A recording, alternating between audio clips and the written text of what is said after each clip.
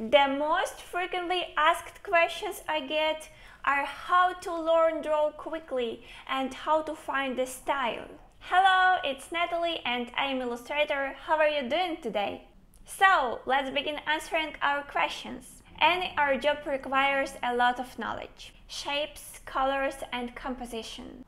And this is just a foundation that you need to know. It was easier for me as I studied in the art academy. But obviously, you can learn all of this yourself. So, the first thing you have to focus on is a foundation. In the academy, they started from the idea of building correct form, like cube, a triangle and a circle.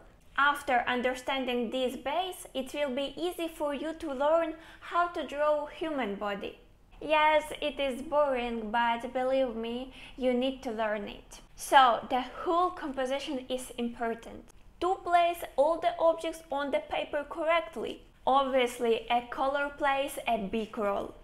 After understanding and learning basics, you need to start practicing and draw with the support lines. Where to start nose, eyes, and for example, distance between nose and mouth.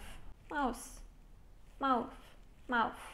You need to remember that all the face features are individual, but the distances are the same.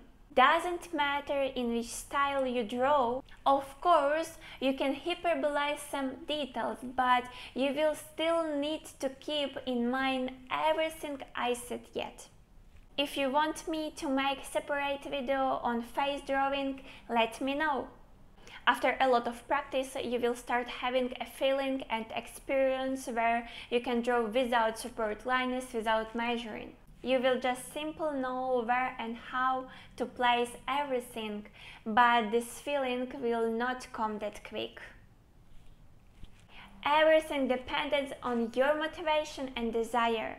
To make this experience interesting, begin with drawing your face, your friends, after move to actors or movie characters, or just the people who has interesting face features. I was always undervaluing my own works and I always thinking that my illustrations are not good enough. I was checking my favorite Illustrator pages and I was scrolling down to the first post. You know what I was seeing there? Just a very simple, boring illustrations. So, everything comes with experience and time. The more you draw, the better results you will get. Okay, we know how to draw now. So, how do you find your style? The answer is very simple. Draw whatever you like. First, you need to have a goal. What do you want to achieve? Come on! For example, when I chose this profession, I had a goal of becoming children's book illustrator. 2. When you have a goal, think what you can draw the best.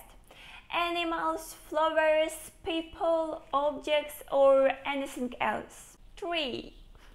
It is very important to choose color gamma. For example, for me, it is more for an autumn colors. All those points are very important. This is how you can recognize your favorite illustrator. After some time, your style can change. And maybe you will be drawing only Camille. But allow yourself even doing that. Because this is how you can find yourself and your own style. Okay, so once again, just draw every day and draw only things that you like.